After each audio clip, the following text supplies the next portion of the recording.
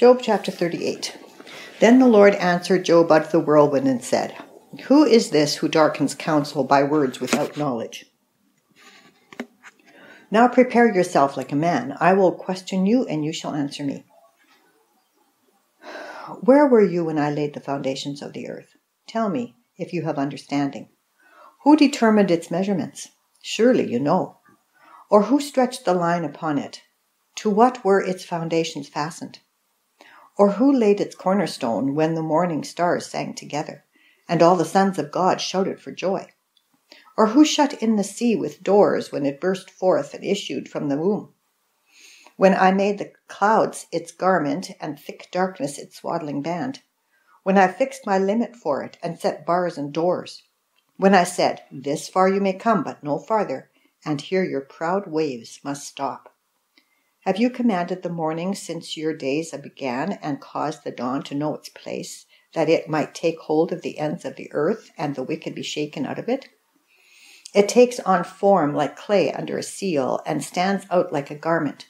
From the wicked their light is withheld, and the upraised arm is broken.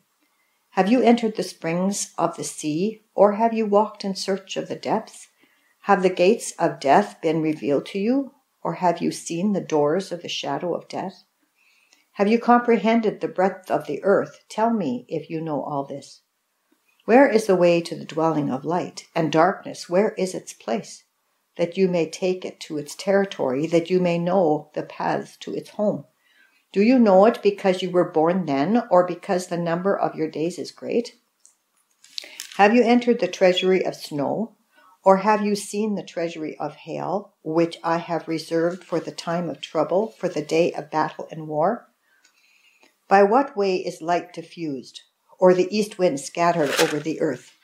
Who has divided a channel for the overflowing water, or a path for the thunderbolt to cause it to rain on a land where there is no one, a wilderness in which there is no man, to satisfy the desolate waste and cause to spring forth the growth of tender grass? Has the rain a father? Or who has begotten the drops of dew?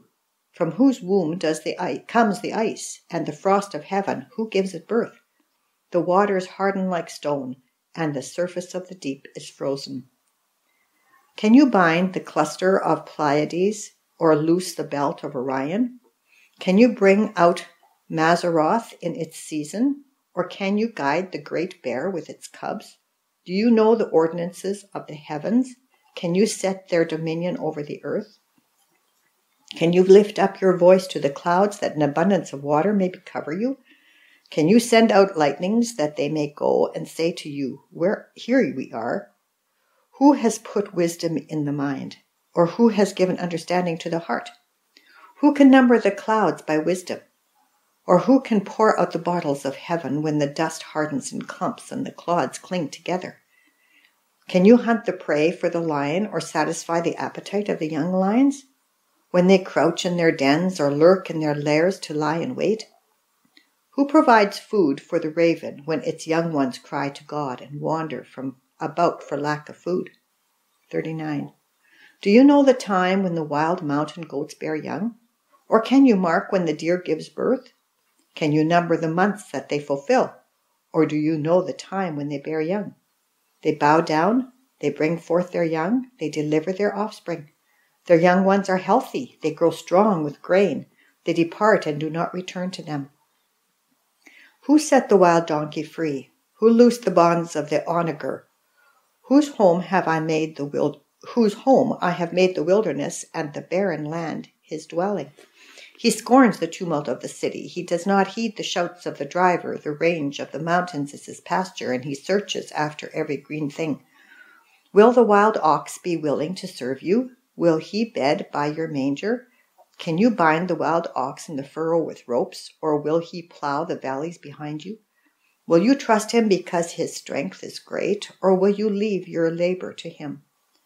Will you trust him to bring home your grain and gather it to your threshing floor? The wings of the ostrich wave proudly, but are her wings and pinions like the kindly stork's? For she leaves her eggs on the ground and warms them in the dust. She forgets that a foot may crush them, or that a wild beast may break them. She treats her young harshly, as though they were not hers. Her labor is in vain without concern, because God deprived her of wisdom and did not endow her with understanding. When she lifts herself on high, she scorns the horse and its rider. Have you given the horse strength? Have you clothed his neck with thunder? Can you frighten him like a locust? His majestic snorting strikes terror. He paws in the valley and rejoices in his strength. He gallops into the clash of arms. He mocks at fear and is not frightened. Nor does he turn back from the sword. The quiver rattles against him, the glittering spear and javelin. He devours the distance with fierceness and rage, nor does he come to a halt because the trumpet has sounded. At the blast of the trumpet he says, "Aha!" He smells the battle from afar, the thunder of captains and shouting. Does the hawk fly by your wisdom and spread its wings toward the south? Does the eagle mount up at your command and make its nest on high? On the rock it dwells and resides, on the crag of the rock and the stronghold. From there it spies out the prey, its eyes observe from afar. Its young ones suck up blood, and where the slain are, there it is.